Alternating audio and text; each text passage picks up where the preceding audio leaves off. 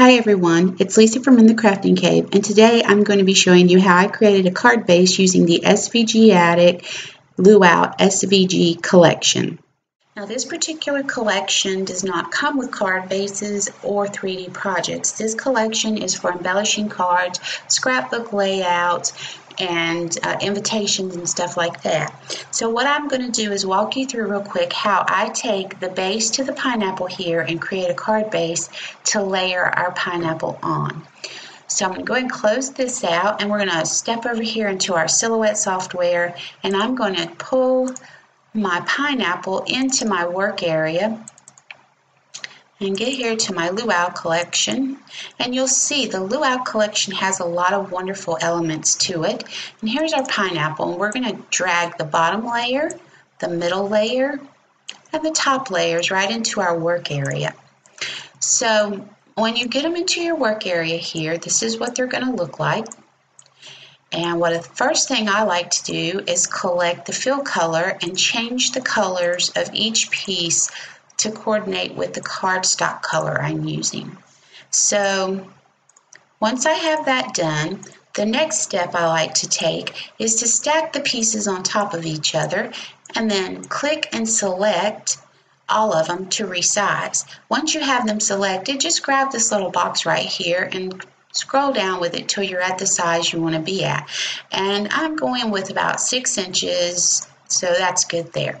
Now the reason that I stack all of my pieces is because it's much easier for me to see my size with everything stacked on top of each other like it's one piece, so than me having two large pieces trying to figure out, oh well, is that close to 6, because it's actually going to show a lot bigger than your 6 inches. If this were stacked down here, it would show 12, 13 inches. So it's just easier to have them stacked as if they're one piece and then resize them.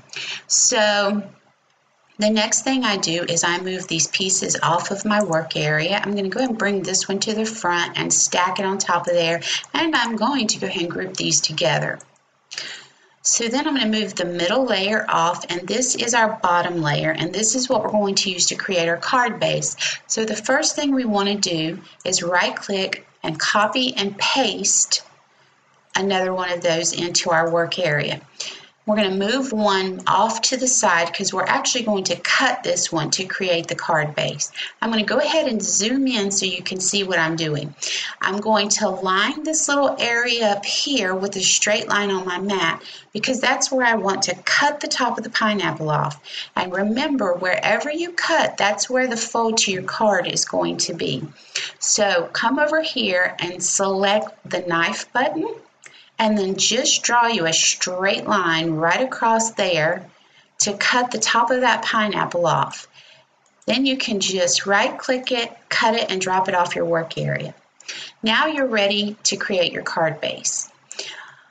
What I noticed while I was creating my card base, the initial one, was that when I assembled it, it wanted to rock a little bit because of the curve of the card base. So you can either just take your scissors and snip that straight across, or if you want to make it a little bit easier on yourself, just drop this down across a line here. Select that knife button again and come down here with a straight line. And then you can just take and cut the bottom of this pineapple right off to create a straight line. And we're going to come up and hit our select button. We're going to come down, right click on that little area we cut, and just cut it to drop it off our work area.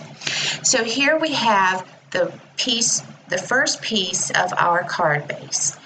The next thing you want to do is right click on that and do a copy and a paste because we need 2 pieces to create the full card base. So right click the second piece, flip vertically, and then you want to stack these on top of each other so that they're touching, and make sure that they're lined up, because when you go to fold them, you want them to line up so that you won't be off any. So the next thing I do is I select both pieces, and you'll see here we need to weld that area together. We're going to right click and we're going to weld. Now we're ready to cut. You can go ahead and cut at this point and use your scoreboard to create this fold, or you can add a perforated line. And to do that, you can select your draw line, come over here and select your perforation that you prefer to work with, which is this one for me, and then you can zoom in here and you can draw a straight line straight across here to meet these two areas up. And that's not exactly straight, so I'm going to come back in here and I'm going to move this up so that I get a better line here. And I'm just going to draw this straight across. All right, that's good there. So now what I want to do is zoom out real fast.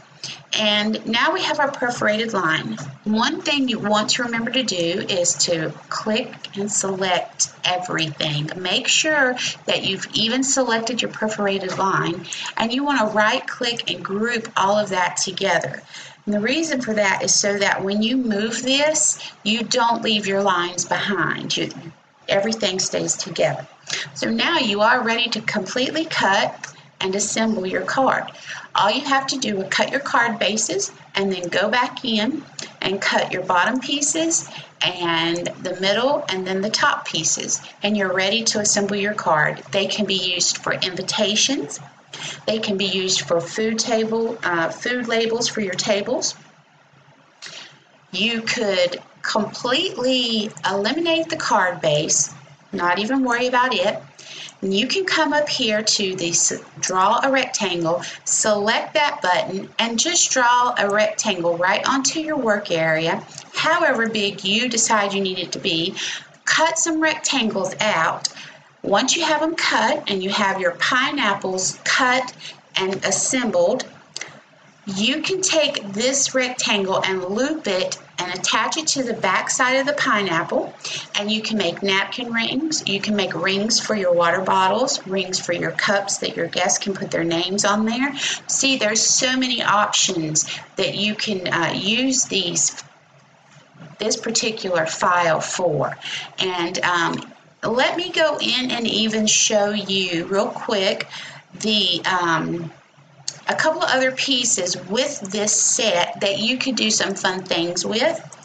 So you could make some center pieces with the tiki bar just by cutting 2 of each on the tiki bar, and then you could create a small little box to go in between the tiki bars, and you could put stuff in them. You can also do the same with the palm trees here and the luau. This you could make bigger to actually create a banner. There's just, like I said, so many wonderful things. You could actually take this glass up here, which I think it might be a little hard for you to see, but it's the lemonade, and you could make a shaker card out of this. So when you look at these files, keep an open mind about what all could be done with these. I mean, there's a lot of possibilities just with this file here. So I hope this helps you. I hope I did a good job explaining how I created the card base and I wasn't too confusing for you. And I hope you have a great weekend and you'll join me again. Thanks.